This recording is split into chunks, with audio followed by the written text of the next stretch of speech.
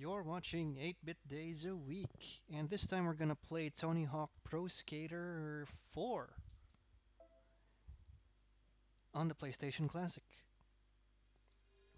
So I went ahead with the fourth one, skipping out 1, 2, 3. I do still plan to go back to them eventually. This just happens to be what I have right now.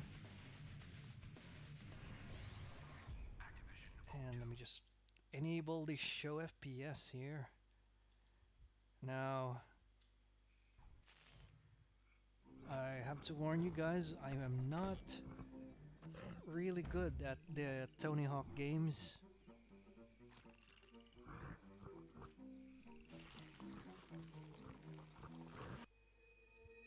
But we'll just see how it performs in the PlayStation Classic.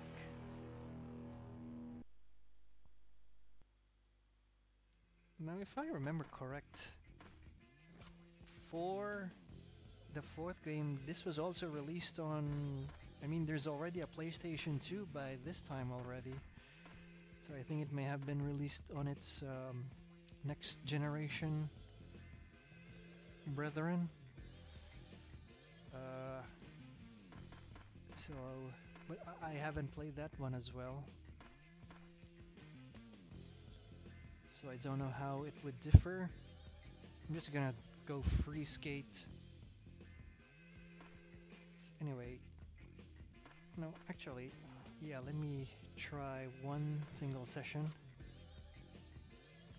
and see if I can make something out of it.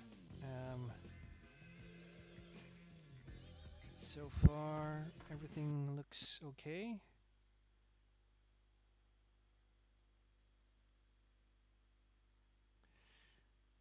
Loading despite not having a CD. Of course, it's much better that we're using like an internal, I mean, like a USB drive right now, but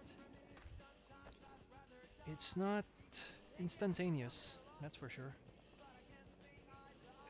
Okay. I'm just going around, I'm not even performing anything. So, yeah, as I mentioned, I am not really good at this game. I barely know how to play it. I'm just trying it out to see how it performs on the PlayStation Classic. So you'll have to forgive me if this isn't a good representation of the actual game. Anyway, from what I can see though right now, there is slight choppiness.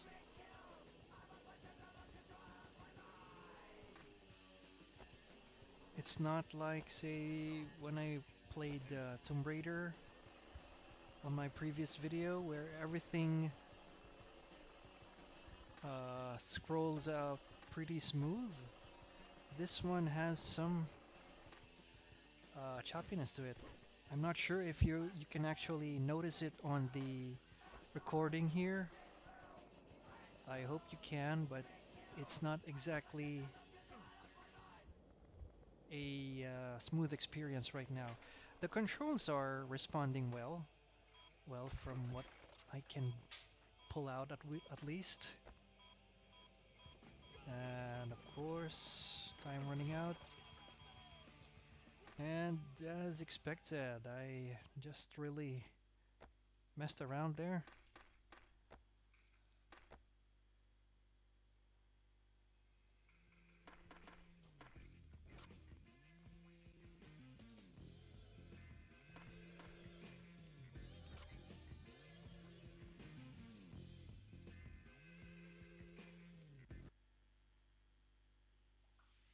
If I'm not mistaken, the series Tony Hawk Pro Skater is making its return, but I think it's like a mobile game. I'm not really sure about that, but I know there is like a new version of some sort. I just can't remember where, as I think it was killed off already by Activision, or they lost the license, I think. But back then, Tony Hawk games are comes out like once or twice a year, and it would sell actually, despite having minimal to. Well, actually, they sometimes make some radical changes, and it usually doesn't turn out well.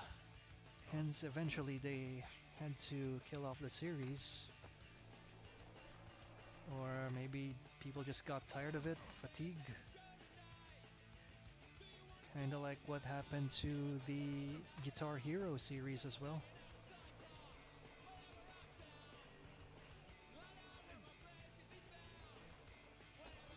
So, again, if maybe you guys have played this thoroughly before, and if you're seeing the issue on the video right now where things are not really as smooth as you'd think it should be, please do let me know. Leave it to the comments. But from what I can see, yeah, it's not a like a perfect experience on the classic. I would say just play it on the original console, but I think there is actually much better versions of it. For example, on its I'd say next generation to PS1, PS2, I think, or even GameCube, I think. So it might be a lot better there. Because, yeah, from what I remember, 1 and 2 is in PlayStation, but the rest came out on other systems, like Dreamcast or GameCube. This being the fourth one, yeah, I guess they just wanted some legacy support there. Kinda like what EA does to the FIFA series.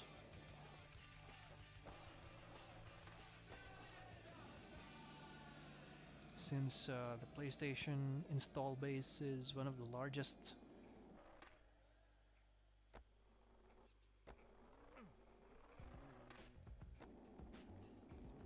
And I think that's it for this video. I'm not really performing any tricks right now.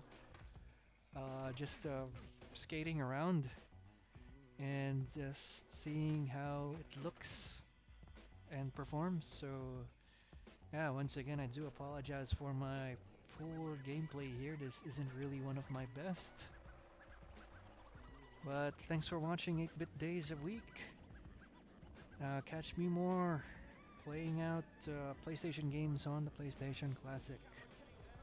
Please do like, comment, and subscribe. Thanks for watching.